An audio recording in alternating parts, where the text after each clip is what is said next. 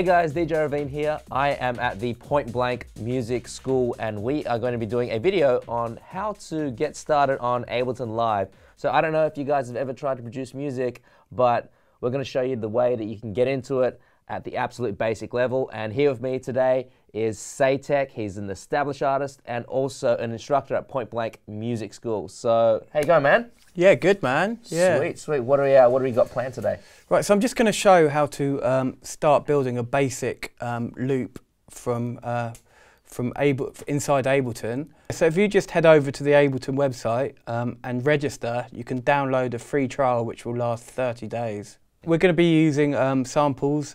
Samples play an important part in music production.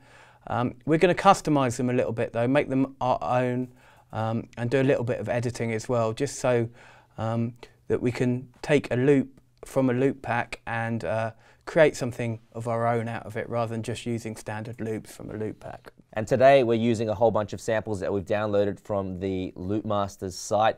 They've got a whole bunch of these little taster packs which you can actually download for free by just creating an account on their website. So go and check that out. Okay, so the first thing that you need to do when you open Ableton, if you're going to be using samples, is you need to tell it where your samples are. Ableton has its own browser system. So if you want to locate anything that's on your hard drive, you have to tell Ableton where it is first. So we're just going to add folder. And what we've done, we've put a bunch of samples we've just downloaded from Loopmasters into one place, so they're easy to access. So I just select that folder there and go open. And then that appears inside Ableton and we just click on there.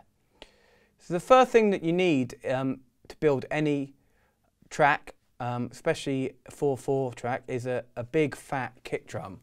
Yes. You know, without a big fat kick drum, there is no house music, there is no EDM, there is no techno, there is no tech house. So that is the essential element. And you should, you know, some producers start with melodies and stuff, but if you're just starting out, it's probably a good idea to start with a big kick drum. Cool. So let's go and listen to a few loops. Sweet. If you like any kick drums from those loops, just let me know. Cool.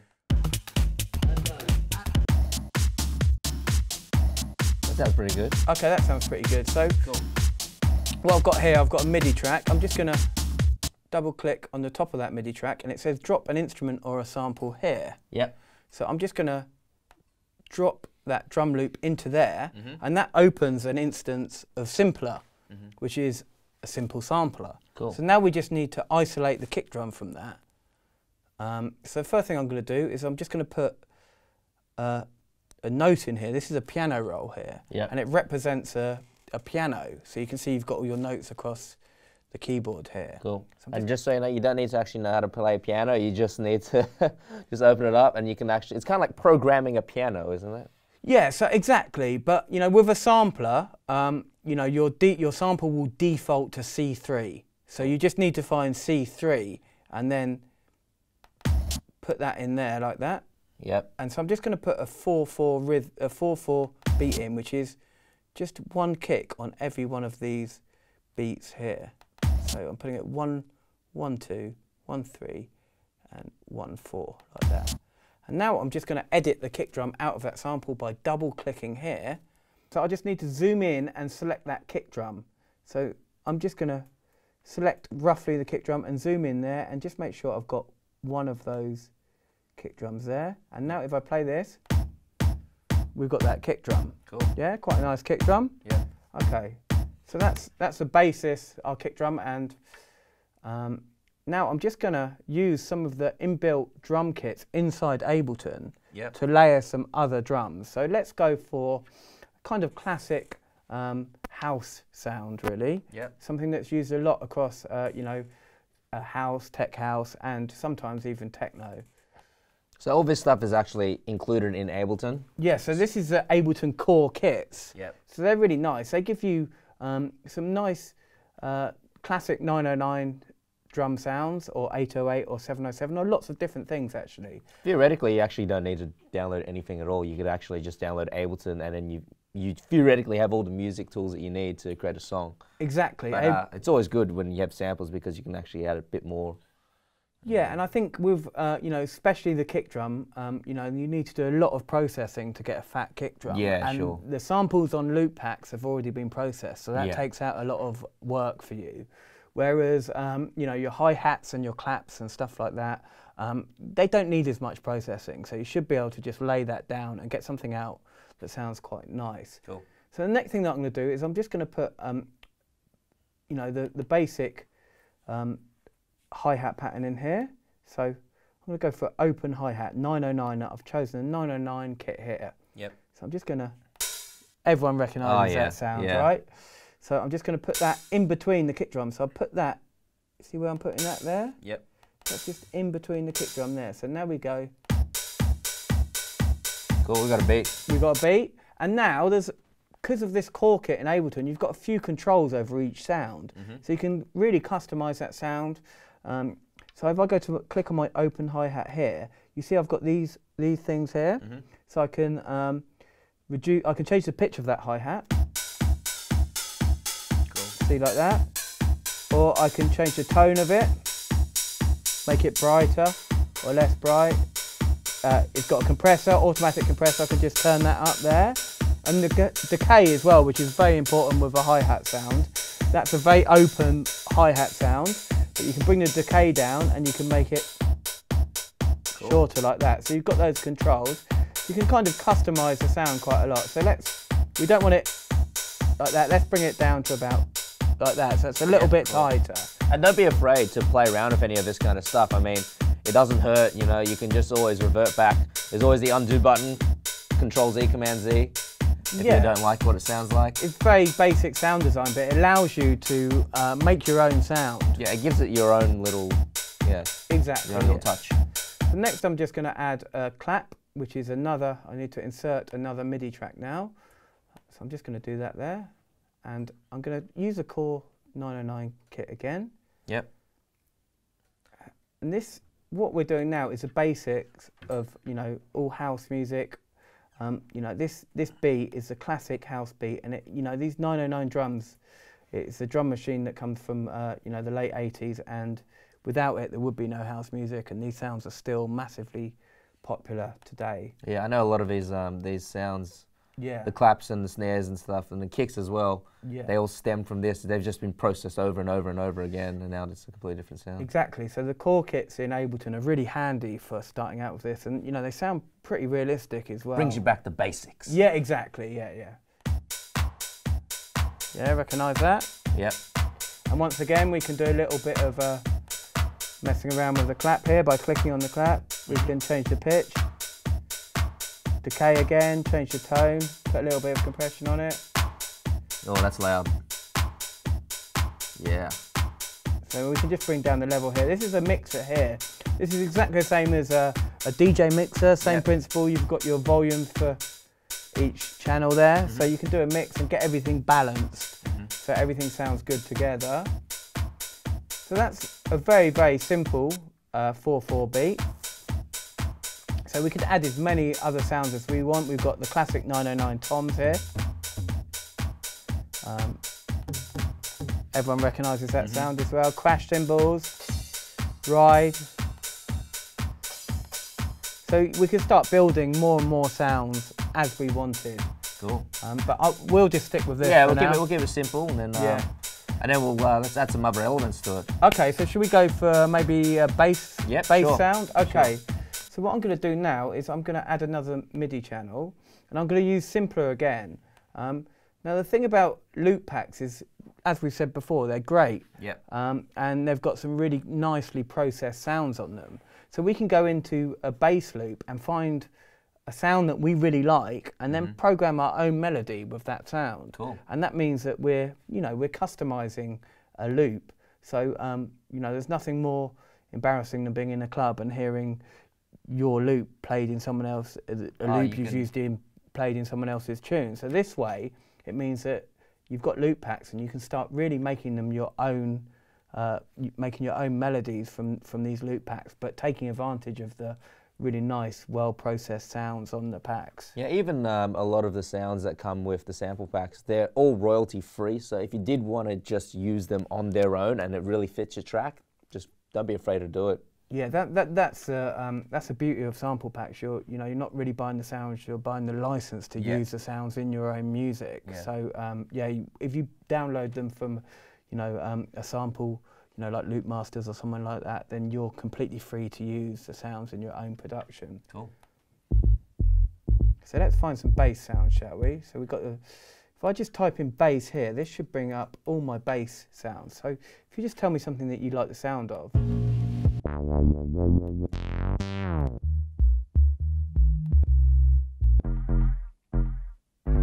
That sounds pretty cool. Yeah, you wanna try that? Okay, so look, let's put that in a MIDI channel again, and drop this in here. So now I'm just trying to isolate one note that we like the sound of again. So I'm just going to put a C3 in here again, just one in there, and then if I solo that, that means I'm just listening to that channel there. That sounds quite cool anyway, right? Let's see what else we've got in here. So basically that one that you're dragging is the start of the sound. So that's where you want the sound to start from. Exactly. So we've got one note there. Yep. And we can hear there's something, another element on that sound. So we're just going to use a filter, exactly the same as you would have on a DJ mixer. Yep. A filter effect to take some of the highs out of that sound. Now you've got a filter on this sampler here. Yep. You've got your frequency and resonance. Anyone that's familiar with a DJ mixer will know this is basically the same thing. Yep. So we're just going to take some of the high frequencies out of that. Right, so you don't get that at the top? Exactly. Yeah, cool. So we've just isolated that now, and then we've got that one sound that we like. Now we can just make our own bass line by laying out the notes on the piano roll as we want.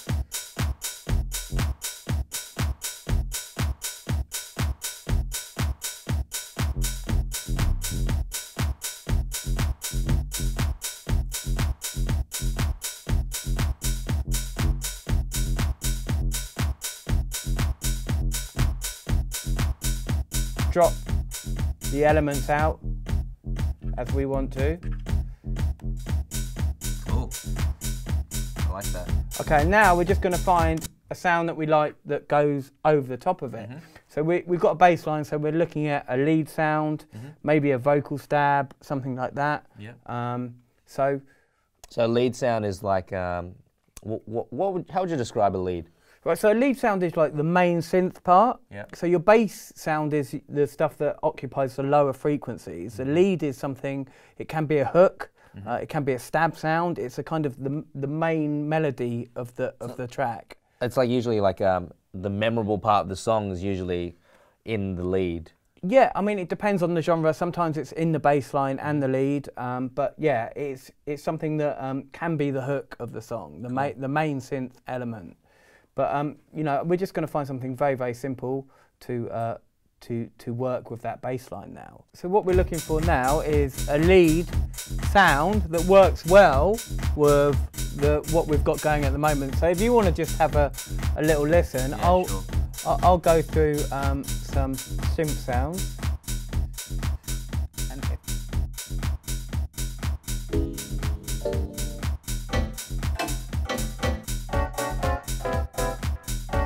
Sounds cool. Yeah, I like that. Yeah. What if I like that sound as it is and I just want to add that into the song on its own? Yeah, so you just literally, you see this audio track here, just drop it into an audio track here and it will play. It came in quite loud. Yeah. But it works well. It works well. Yeah, it does work well. I think maybe we could put an auto filter on it and a little bit of delay and reverb. Cool. You get send and return delay and reverb. We'll talk, if you do the course, you'll learn a lot more about, how to, set things up properly. So I'm going to put an auto filter on it and I'm going to put a little bit of delay and reverb on it as well, okay? So auto filter, same as we spoke about before. It's the same as you'll get on a DJ mixer. So just going to put an auto filter, and then this has got an XY pad, so we can change the frequency and the resonance like that. So classic sound, yeah? just play around with that, and then if I turn B up there, just going to put a bit of delay on it, a little bit of reverb, add a little bit of space to it. So that's all pre-built into each one of these tracks that you open up. Yeah. So every time you open up a new live project, it'll already come with the reverb and delay. Yeah, and you can customize them as well, but you know, that's something you'll learn on the course. Cool. Let's just do it with the reverb and delay for now. Yeah. Sounds pretty cool with this. You can just play around with this as well. Yeah, I know, right? And at this point, you could really just, you know, start thinking about dropping elements in and out using these yellow buttons here. That's just turns the channel off.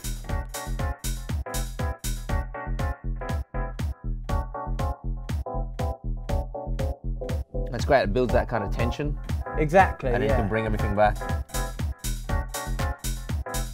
Well, that's it. I hope you guys enjoyed that video. We just showed you guys how to make the basic building blocks of a track.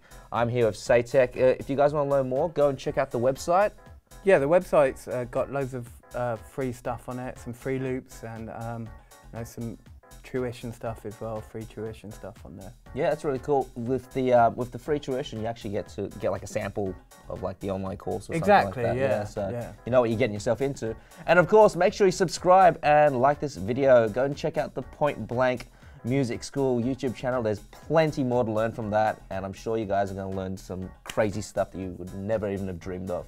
Anyways, guys, this is DJ Ravine. And I'm Saytek. Thank you very much for watching. See you guys next time.